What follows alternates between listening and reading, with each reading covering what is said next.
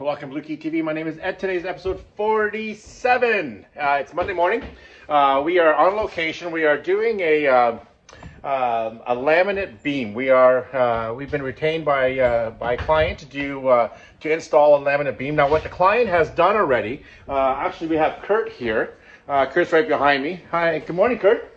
Hey, how's it going? Good, good. Kurt's taking every precaution he can with being inside of a house with his face mask there to make sure that he doesn't give off or consume any sort of COVID. But anyways, here we are.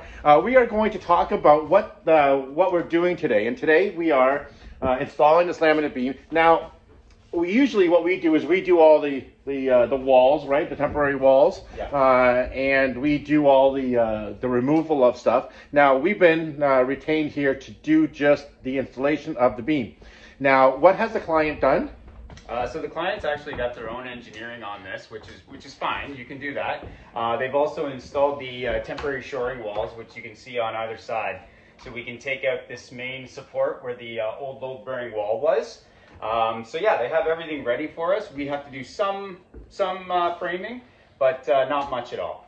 Okay, so once we now, usually what happens is you get so I just want to kind of take our audience through this again. Sure. We've done this before, but what we've done, so these walls here, basically they're supporting on each side, okay, and the load is should be down in the basement. That's correct. Okay, and at that time, that load would then support basically what we're doing above. That's right. Right. And when we're ripping apart or actually, are we ripping apart any of this here? Yeah, we have to take this.